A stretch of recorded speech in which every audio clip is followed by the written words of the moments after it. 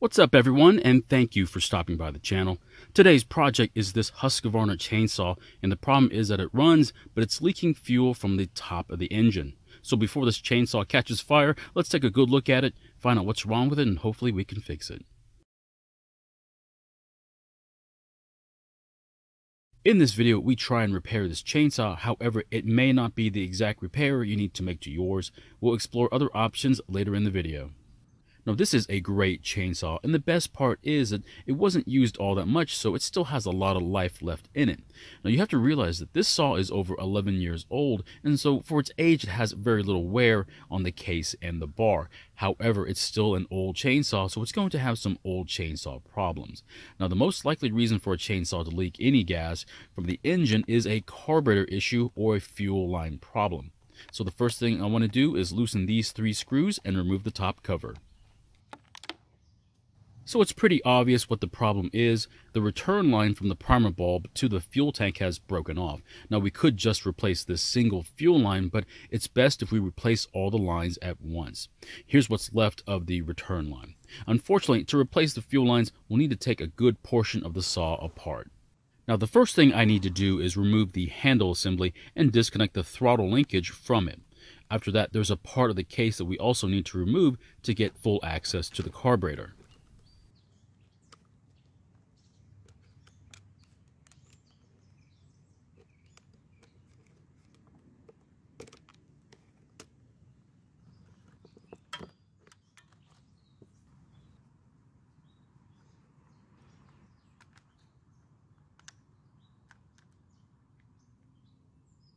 Next, remove the air filter retainer and the air filter itself, and then the screw and the nuts that hold the filter base and the carburetor to the engine.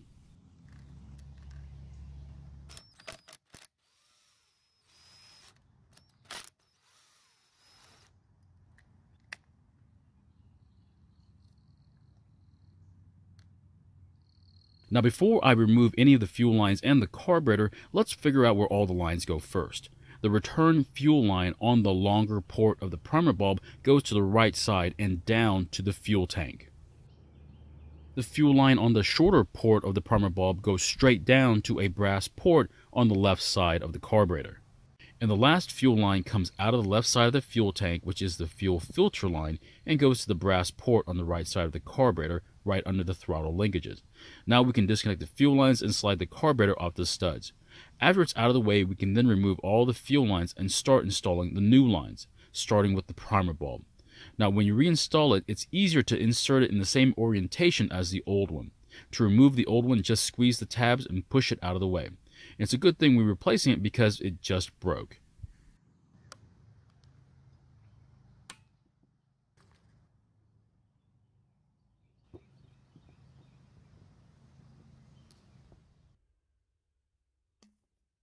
I'm going to replace the fuel line with 3/16 of an inch yellow Tygon line. It's supposed to be more resistant to ethanol gas, but to make it last longer, I would suggest using ethanol-free fuel. To help install the line, cut the line at an angle and use some bent pliers. Now, the first line I'm going to run is the return line. Now for the section that's in the tank, I'm going to install a plastic splice, but if you don't have one, it's not that necessary. After pulling the line out, cut the angle piece off and insert the plastic splice, and then pull on the line until it stops.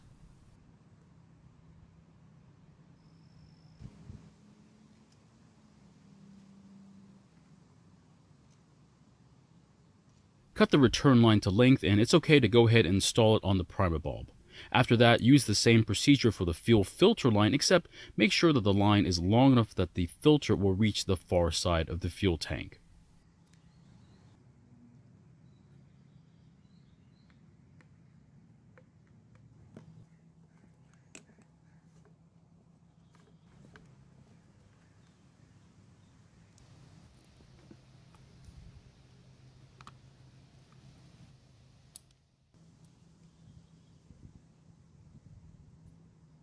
After the fuel filter line is ran, we can then cut it to length for the right side of the carburetor. I'll also cut a replacement line for the primer bulb to the carburetor and swap it out. Now before sliding the carburetor back on the studs, make sure this gasket is still on the engine, otherwise the engine may not start or it'll run poorly. Before sliding the carburetor all the way back, I'll connect the fuel filter line to the right side port. Then I'll slide it back and then connect the line from the carburetor to the primer bulb.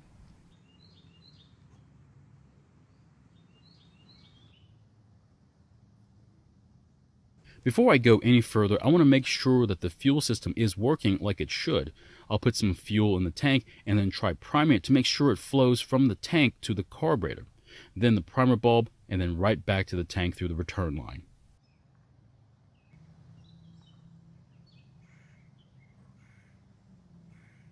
So it seems to be flowing like it's supposed to, so I'll now install the filter base back onto the engine along with the air filter and its retainer. Now, another reason why your chainsaw would be leaking fuel is that the carburetor isn't working like it's supposed to and allowing fuel to leak out of it.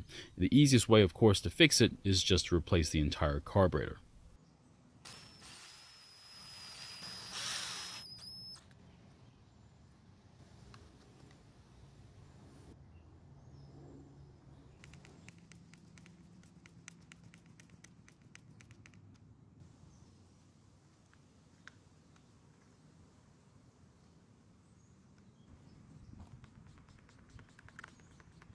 Now finally, reposition the handle assembly around the engine, reconnect the throttle linkage to the trigger, and replace the top cover. After that, I want to try starting it, and hopefully it doesn't leak.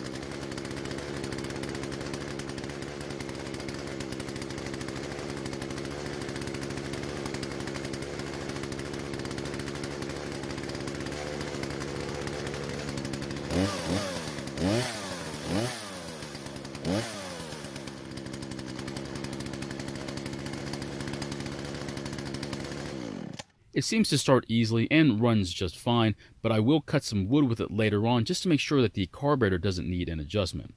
I did have to turn the idle screw out just a little bit to keep the chain from moving. So my question is, would you buy a used Husqvarna chainsaw? Now I think they're a pretty decent saw, but there are other ones out on the market that may be a better value. You know how I feel about it, but I'm more curious about your opinion. Thank you for watching. I really appreciate your time here. Please feel free to ask any questions, and I hope to see you in my next video.